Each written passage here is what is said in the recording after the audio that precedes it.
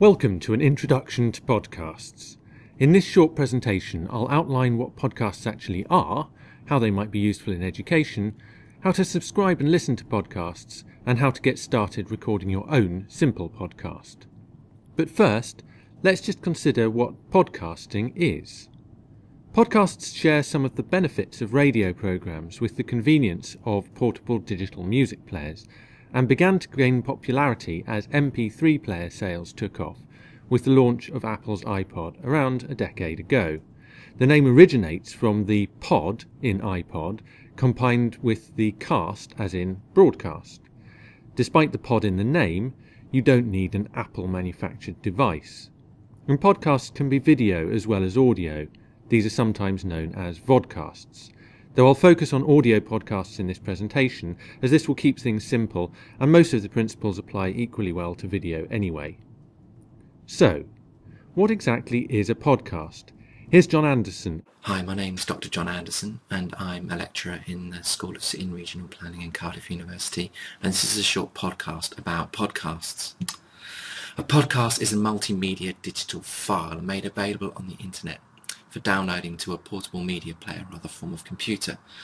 Podcasts have become increasingly popular within academia as one pedagogical tool that can enhance teaching and learning.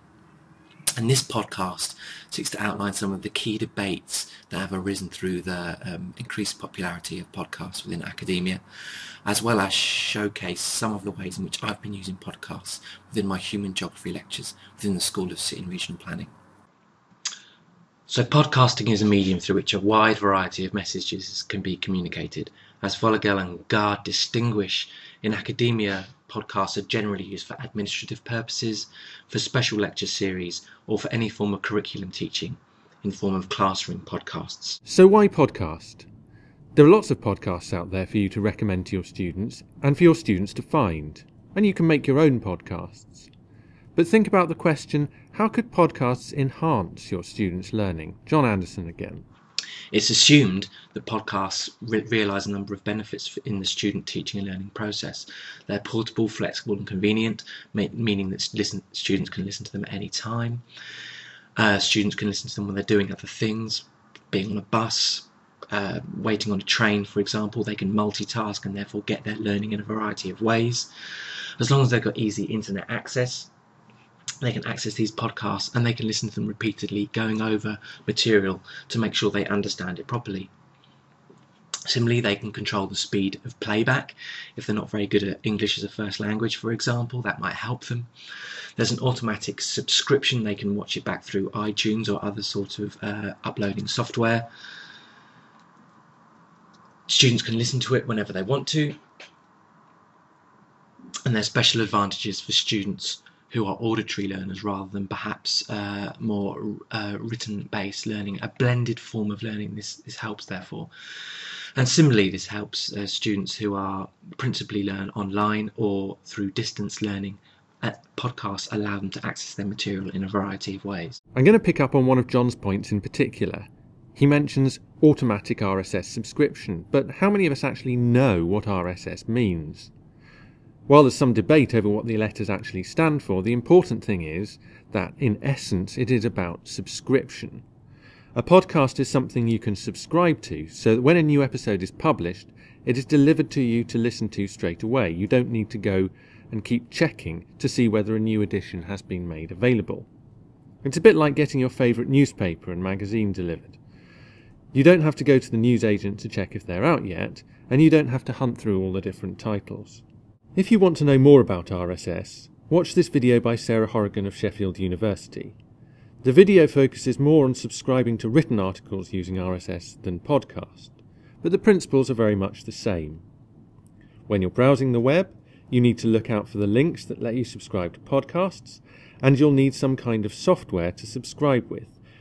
For podcasts, usually called podcatcher software or pod receiver software. This screenshot is an example from the BBC website, which provides quick links for subscribing using all different kinds of podcatcher software. One of the most popular pieces of software for subscribing to podcasts is iTunes. You may already use this to listen to your digital music collection, but it can manage your podcast subscriptions too. Juice is another podcatcher. Both of these are free to download, and many others are available too, including apps that you can get for your smartphone or tablet computer. Finding podcasts presents some unique challenges. Radio and television, at least until recently with the advent of iPlayer, Listen Again and DVD box sets and so forth, were very different. There were a few channels, and you could watch or listen to something if you were around when it was on, and that was it. But the number of podcasts on the web keeps growing. You can listen to all the back episodes, even as new ones keep appearing. Being able to find the particular podcast you're interested in is therefore crucial. And indeed, if you are making podcasts yourself, ensuring your audience can find those podcasts is vital too. This is done by using metadata such as descriptions for the series and each episode, and especially using categories and keywords to help identify them. And it is useful to know that there are directories that list available podcasts. As well as institution-specific directories, there are general public directories. One of these is built into the iTunes Store. The iTunes Store is for buying digital music and movie downloads. But there is a large selection of podcasts in there, all of which are available for free. Launch iTunes and click on iTunes Store in the source list. Then go up and click on Podcasts at the top of the iTunes Store page. You can now search or browse through the podcasts that are available in the store and select any one that you may be interested in. This will bring up the page for that podcast, and you can download individual episodes of the podcast, or you can subscribe to the whole podcast to automatically download new episodes when they become available. Podcasts will now appear in the podcast section in the source list. The little number will tell you how many new podcasts you haven't listened to. Here you'll see the latest episode has already been downloaded for you. When creating your own podcast, even before you start recording, planning is a vital stage. You should think about things such as the format you will use. Will it be audio or video? How often will your episodes be published? Roughly how long will they be? And what kind of metadata will you need to attach? So think about descriptions and keywords. Then it comes to recording. In a moment I'm going to demonstrate recording using the simple Campus Pack tool that is available in Learning Central. All you need for this is a microphone, and there may be one built into your computer, particularly if you're using a laptop. There are a few checks you should make sure before you begin. If you're using an external microphone, make sure it's plugged in and switched on. You may also need to check that it is selected as the audio input, and it may be necessary to adjust the levels. You should make sure that it's not set so loud that your voice is distorting, but it's not so quiet that you can't be heard. Then you'll be ready to begin recording your podcast. In the Learning Central module where you're going to publish your podcast, go to the content area in which you want the podcast feed to appear. Go to Interactive Tools and select Campus Pack Podcast Feed from the drop-down menu.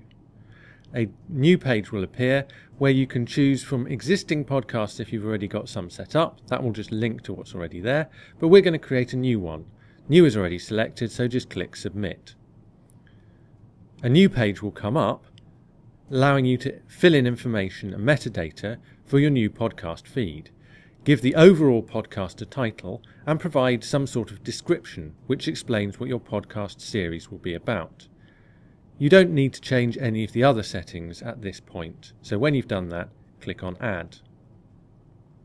Your podcast now needs to have its first episode recording, so click on Add New Episode and give it a title. Then click Continue.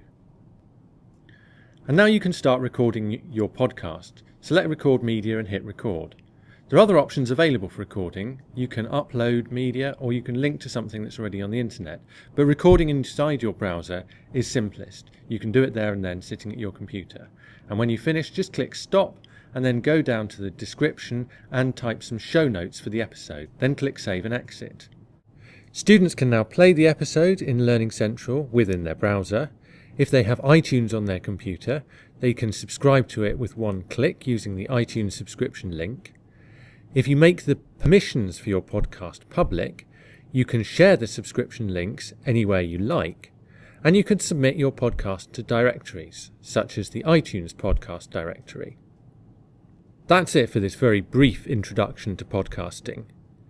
If it's whet your appetite, then hopefully you'll have a go at browsing and perhaps subscribing to some podcasts, and maybe even having a go at creating a podcast of your own. If you want to contact me with any queries, feel free to do so. You can either contact me at the email address shown, or you can mention me on Twitter. You may also be interested in finding out more about John Anderson's work on digital literacies at his Spatial Manifesto website.